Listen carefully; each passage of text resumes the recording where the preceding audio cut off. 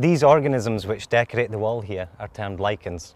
Now, it's not a single organism, but it's multiple organisms living together, usually a fungus and a cyanobacteria or an algae. Organisms living together like this is termed symbiosis. So organisms can live side by side, but they can also live inside one another in a process called endosymbiosis. An incredible example of this again involves cyanobacteria. Now, a long time ago, a cyanobacterial cell got inside another cell.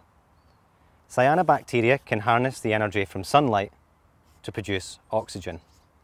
Now, they do this with the help of a blue-green pigment. If we look closely at the leaves of a plant, we can see these cyanobacteria today, and we call them chloroplasts. Indeed, plants and all of the green we can see today is only possible because of this historic event billions of years ago.